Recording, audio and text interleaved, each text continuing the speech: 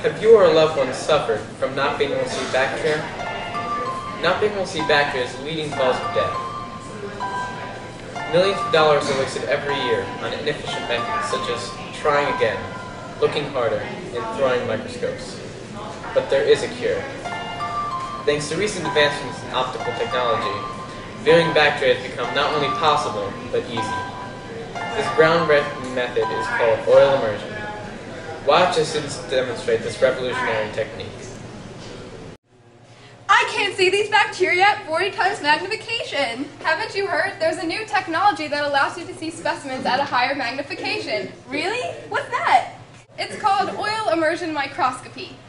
Oh, can you show me how to use it? Yeah, sure. First, wipe off your lenses with these Kim wipes.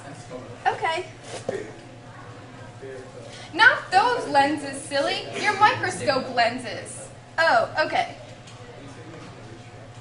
You also need to take off your glasses while you're viewing the microscope. Oh, okay. Well, that's easy enough. Now what? Your next step is to put your slide on the stage of the microscope and make sure that you can see light through the diaphragm and into the slide. Okay. Wow, I can see it.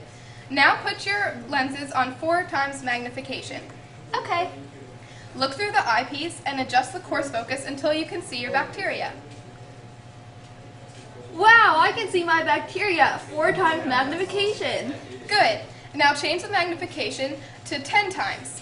As you look through the eyepiece, adjust your fine focus until you see your sample. Okay.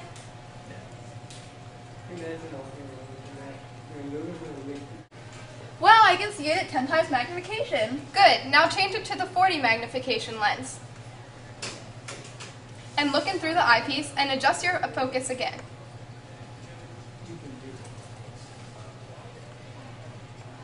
Wow, I can see it at 40 times magnification now. Cool. Now, this is the last final step. Move the revolving nose piece so that no lens is over the sample. Place 1 drop of immersion oil onto the slide.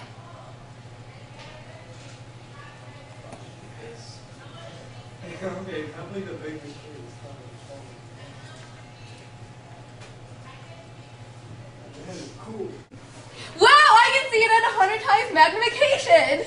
You're welcome! If you're one of the millions of people who lose their home to not being able to see bacteria, just $9 can make the difference between this and this. Put the 100 times magnification lens over the sample and look through the eyepiece.